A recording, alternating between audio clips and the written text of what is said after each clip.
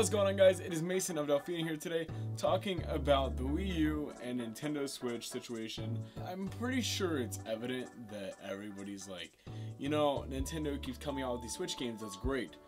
But a lot of them are Wii U ports. I just wanted to touch on this because this is something that a lot of people have mixed opinions about. I just think it's an interesting topic because with the whole Wii U failure and the Switch success situation going on there, it's kind of just, where do the games go? You know what I mean? I just wanted to give my 2 cents because I thought it was an interesting topic that I thought about the other day, kind of long and hard about, honestly.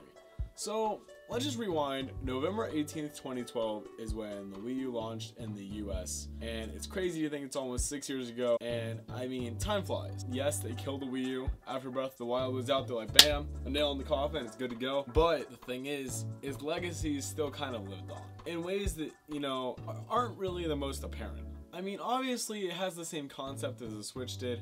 The Switch is what people wanted the Wii U to be, I feel like. And with that came the games that everybody loves so much.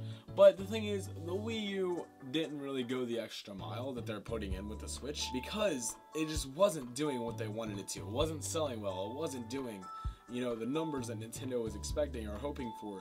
And I'm sure as a company that's very discouraging. But what would you do in that situation? Think about it. If you have all these games that are, the Wii U had a lot of great first party, don't get me wrong. But then they had their failures like Mario Tennis Ultra Smash, Mario Party 10, just Animal Crossing Amiibo Festival. It was just a bad time overall with those 3 games in particular because they never really put their whole heart into it, and I think that really hurt them in the end. Like through their consumer purchases, through their sales, and them themselves. It kind of hurt them because it gave them a bad image of what Nintendo's turning into only kids. You need to buy Amiibo for this game, Amiibo Festival, obviously. Or, everything just had its own little critique that everybody wanted to give their input for. And that's okay, it's good to have opinions.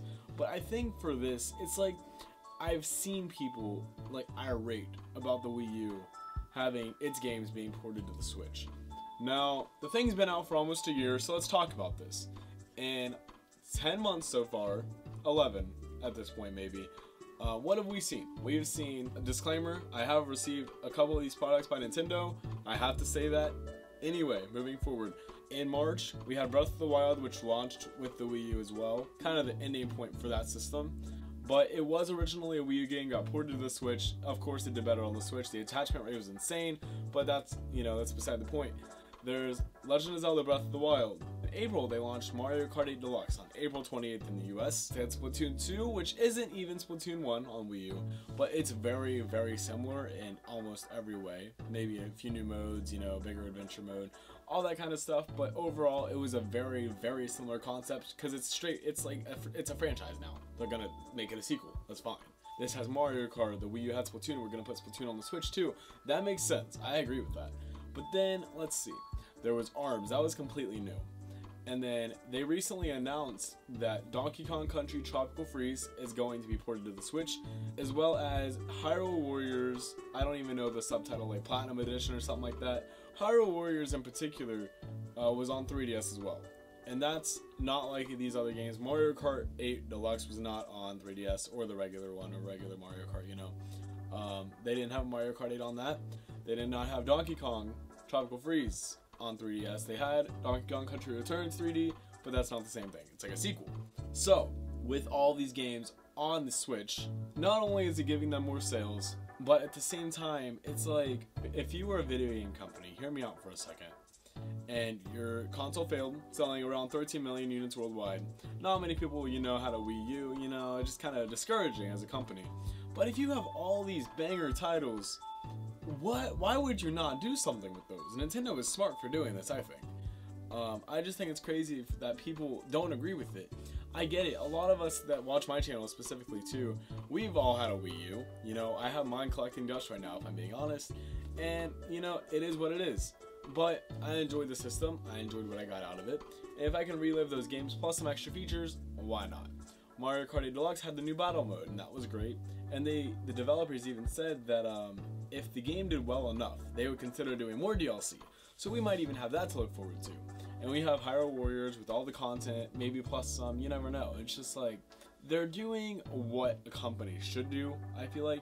And I don't want to look at it as recycling games because they are adding more content to them.